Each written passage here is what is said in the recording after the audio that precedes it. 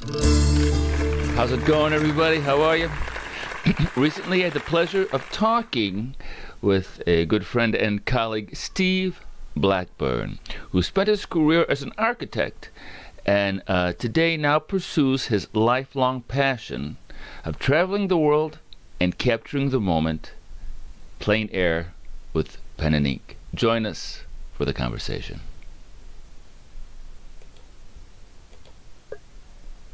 Did you ever think when you're at an amusement park or at a water park, or even, if you're there at a fast food place like a McDonald's and they have something there for the children and a little recreation space? Well, somebody has to design that, and somebody has to make a proposal, and somebody has to put that all together and combine all of these different elements to make a fun, safe, magical place.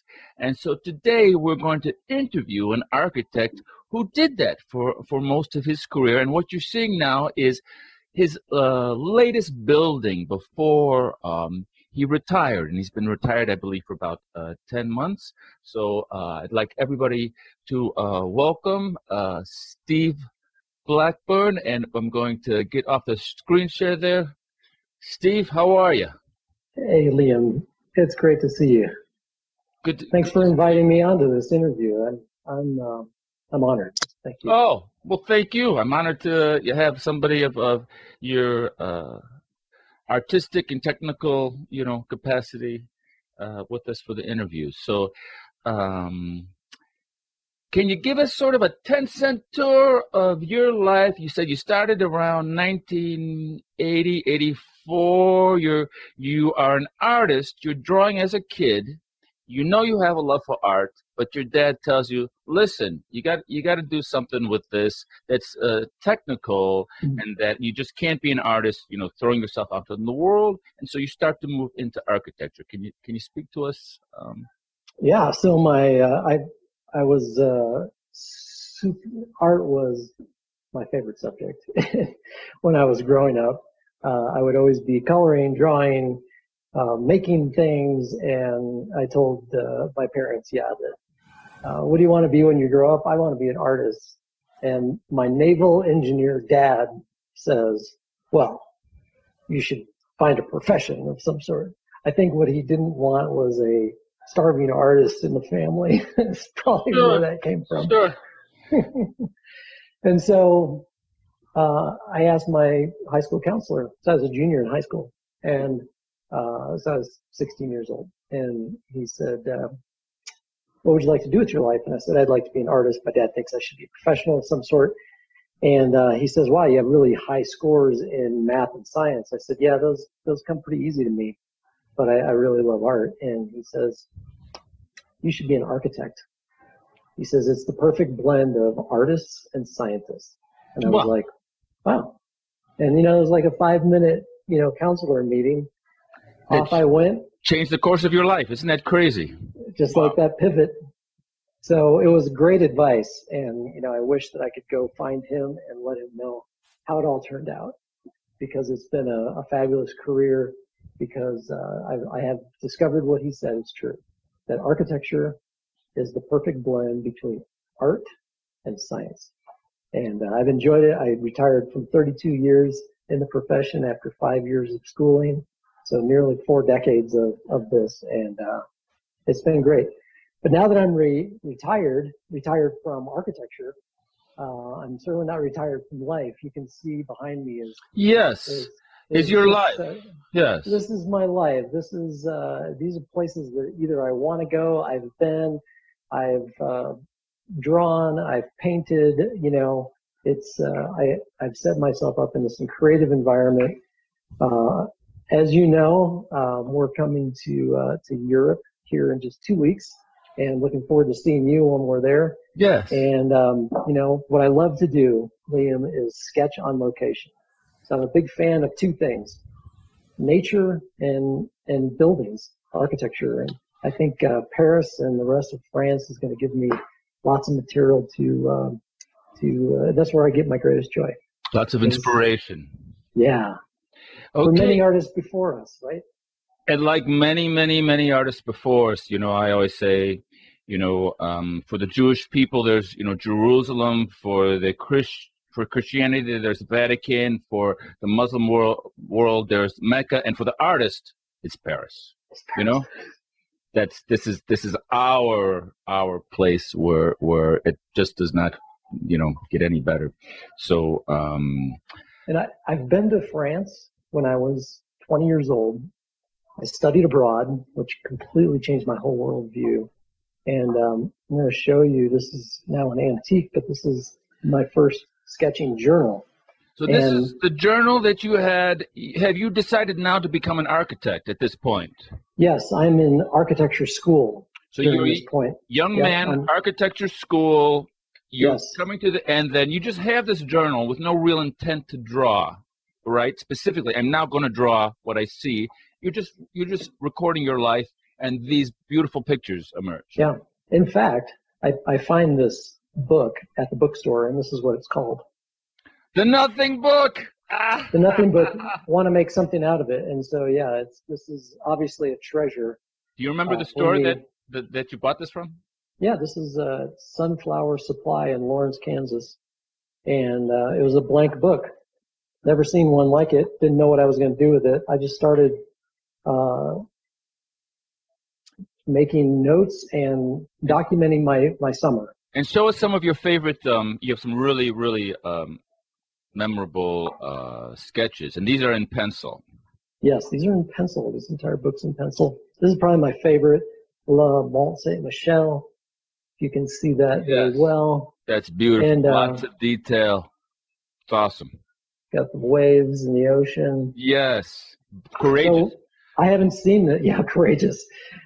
And my story is a story of courage, strength and courage, because as a young artist, you are afraid, right? A blank canvas, a blank book, a blank sheet of paper can be one of the scariest things. It can be scary because of the infinite choices that you have. It can be anything. I suppose it's the same for a sculptor with bronze or throwing a pot. I don't know that art form, but I'm sure it's, if you've got a block of clay, a lump of clay. What do you do with it? You're looking at it, or we've always heard that Michelangelo looked at a block of granite and said, "I'm going to chisel away everything that's not the Pieta," I guess. Right. That's what he used to say. How do you make this beautiful forms? I just chisel away the stuff that's not the form. Right. That's right. So, and so you're sketching. You all of a sudden, you made the choice to go into architecture. Yes. You're starting to combine your childhood love now, and so now you're thinking architecture. You're thinking you're going to school, and then so you start to draw in pencil, and then you have sort of another pivotal moment where you meet a colleague or someone, I forget exactly who, and this person says to you, "You're not going deep enough in the dark. You're not exploring the dark," which means that your light is not light enough. That's right. That's right. Sort of wishy-washy. Your statements are not bold to give it the character and to give it the depth. And so you've been using pencil, and I've experimented with pencils. So I'm not sure if you used one pencil, but for people who don't know, they have a whole thing where you go from very, very soft to very, very light. Right. But it doesn't matter. You cannot get a pencil as dark as you can with ink. That's right. Correct? So let me just reinforce your little story, because that was another pivotal part of my journey. My friend Jennifer, who was a year older than me in architecture school, was in Italy with me during the summer of 1984. She was looking at my sketches. She was giving me some counsel, and she said, "Steve, you can't be afraid of contrast," because she could see that I was being timid with my pencil. And that's the word you used, afraid. Yes, I believe it was. You have to be courageous. You have to go in there, right? She taught me how to make a decision about what is dark, what is black. So that's in the same Nothing Book. It's in the same book. It's just later in my journey. After you met And her, and so now that book holds your transition from right. And pencil so to ink. you make Oh, sure, baby, wow! So you listened to her, and you said, yes, "I'm going for it." I I'm hear going you. for it. I'm going. And this was a transition before I started using ink because, baby, when you use ink, there's no going back, There's no going back. right? So I'll share some of my ink sketches with you now because that is my medium. I decided that ink is where it's at. Some of these drawings behind me, the Colosseum and so forth, they start off in pencil to make sure I get the proportions correctly. Ah, okay. So you do sort of start off, make a little sketch that gives you the everything framework, and then once you got the framework, boom, you go in and provide the tonal values. Is that That's correct? right. That's right. And so you can, so Beautiful. a sketch like this would start off as very light pencil, just to make sure that the dome is where it should be. The columns, I've got the right spacing of the columns. I've got the framework. And then the ink is actually the fastest thing because once I have the framework, I just go for it. You just go for it. So, do you have a favorite pencil hardness that you like to use, like a 4B, like 6, or whatever, or does it just not matter? You just get any pencil and then lightly block it in. That's beautiful. Yeah. I now use a red 2B pencil. Red 2B. Okay. Yeah. And I just keep it sharp. And I do it very lightly. You can't even see it. Obviously, you look onto here. No, not at all. So you don't go back and erase. You just cover right over. Cover right over. Yeah, unless it's really obvious. I might do a little bit of erasing, but yeah, this is what I love to do now. Beautiful. And then I go back in with a really dark pen to do an outline at the end. Absolutely. Just to make it pop against. Now is that does that pen have a because it looks like the pen that you're using is one of those very fine point pens, felt tip, that comes to a point almost. Is that correct? I don't know what you call these, but it's not a ballpoint. It's no. No. I'll show it to you here. Let me stop share for a second. Yeah, I'm a big fan of both Statler Mars. Or Statler. Okay. All right. Can we see the tip? So that's an F. Can we see the tip? A little bit. Yeah. Okay. I see. All righty. So that's what you're using, and then do you use a thicker one to make the thicker lines? So here's a Faber-Castell. That is a B. So it's a bold back tip. There you go. That's the end product. And then I'll use an S or to lay down, fenestration lines and so forth.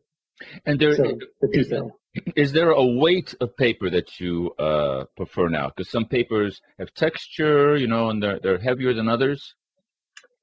I am a big fan of these very inexpensive sketch books that you find at hobby stores, and I think, gosh, I'm not an expert at poundage, maybe an 80-pound weight. I don't know. Right, exactly. So it's a standard weight, a standard sketchbook. You're not going for anything super special. No. It has a little tooth to it. Little tooth. So, yep. So nothing special though. I don't spend a lot of money on materials. I spend money on traveling to the place. Sure, absolutely. So, show us a little bit, some more of your favorite. Sure. So this is. Let me get back to my share screen. This is a trip we took to the Baltic Sea, and wow. I've never seen anything like this. This is obviously Russian architecture, and now clearly they use many ideals from the Greeks in Russia to create their architecture. This is in Eastern Europe, so Tallinn. Beautiful. Yeah, this is the main square at Tallinn. So you can see, I'm not very, it's kind of messy, but in the total composition, it's good, right? I just Absolutely, use, absolutely. This is plain air. source. This is plain air drawing. You're sitting down at a cafe or somewhere. You're sitting down. You've got your sketch pad open, and then you're just going for it. That's right. That's exactly right. And that's what I do. Um, one of the big deals for me as an artist is finding the right place to spend 45 minutes to an hour and a half to sit somewhere. A cafe is a perfect example. I like to Right. find a cafe that might be in the shade, but still has the right vantage point. It doesn't even matter what the food is like at the cafe. It's the vantage point. Right. Exactly. Exactly. Absolutely. And do you let's say, okay, so you're on vacation with the family, and so or whatever, and so it's just not an art thing, right? This is a vacation, and so you just can't devote all your time to the art. So you kind of have to be thinking, well, what's going to be the right time? What's going to be the right place? Do you go out like one day and kind of canvas the neighborhood and kind of get ideas? Or is it just a total inspiration? Boom. Okay, there you are. Is that you? That's you. That's, yeah. Okay. So here I am. I'm at the Acropolis, and I'm sketching on location, but I actually get a photograph of it in front of me. So because I'm working on detail here, and Okay. Okay. All right. let me All see if I right. can. All right. I understand. That's awesome. Yep. So you're So pulling whatever resources you need in terms of logistics, in terms of brochures or whatever. that's right. You make Whatever I need. Here I am at a cafe. You can see there. I'm just using a simple mechanical pencil right. in this case. Can you see that? Absolutely. The kind that Yeah. you pump like this and a little piece of Yeah. graphite comes out. Yeah. Yeah. I think I can get 4 of them for $1 here. Right. Wow. So Beautiful that work. where I was sitting, I'm sketching this. So I'm right in front of this Catholic Wow. church. That's beautiful. Yeah. And so there's how the. I really love the attention you're putting into the shadows. You really get the sensation that it's, it looks like it's 3 o'clock, 2 o'clock. The sun is coming off of that. You're not at sunset. The sun is up in the sky there, just away from noon or just before noon. So this looks like it's either 10 o'clock or 2 o'clock in the afternoon. That's right. Very strong. And I love days where the sun is out because I have to find that contrast. Where's the light coming from? Right. Where is it the darkest? Because that's what makes a good sketch, in my opinion. And some are really, I don't have to spend a lot of time. I just made a 5-mile hike up to the top in Positano. I'm sweating like a pig. It's summer. And I see this tower. I'm like, I'm going to sketch this. This is about 8 to 10 minutes. Oh, So wow. Okay. Yeah. No, I don't have time for pencil. I just go straight to an F pen on this. So this is one weight of pen. Wow. Right? That's Yeah. awesome. Very bold. Yeah, you've got a very steady hand. I can't. I shake a lot when I'm. Whereas this one, I'm actually sitting at a table, so I've got a very stable environment. The other one, I was standing, and so I took. This is probably an hour and a half. It's got very little detail on the Positano Hill, but very much detail on the tile dome, and it turned out to be a very nice composition. Beautiful. That's awesome. Okay. There are, lots of artists out there, lots of people doing their artwork. What is nice about your work is that there's a story behind your work. Each place is a place you can talk about, and I was here, and this is what happened to me. Like you said, I was sweating like a pig, and and so that each piece is sort of a snapshot of your life, as opposed to conceptual art, where you don't have that sort of impressionism, that impressionist quality. as you think about promoting your art? Are you incorporating your narrative? Are you approaching? Do you have your work in a gallery, and are you approaching that from that narrative of it's more than just a beautiful piece of art, but it's really sort of a portion of your life. It's a snapshot of your life. Well, that's a really good question. You know, my art obviously been for the public good through architecture, because everything that I create and dream and draw and build serves others. The art that I've been sharing with you today has been a very personal journey. Absolutely. It's more of every time I look at one of my sketches, it takes me right back to the smells, the temperature, the tastes, everything that was happening in that hour period of time. And I just love it. Three things I love about travel is anticipating, like right now I'm anticipating coming to France. Right. The second thing is actually being there and sketching on location. And then the third is recording it in a way that I can enjoy for years to come. So I have these, I'm starting to now make books of my sketches. Do those have a monetary value to them? They're priceless to me. Right. Absolutely. Everyone that I travel with that bears with me as I sit and sketch, they want them. They want these sketches because they don't know how to do that, and they were there when it was created. And I've had kind of a policy of I don't sell my work.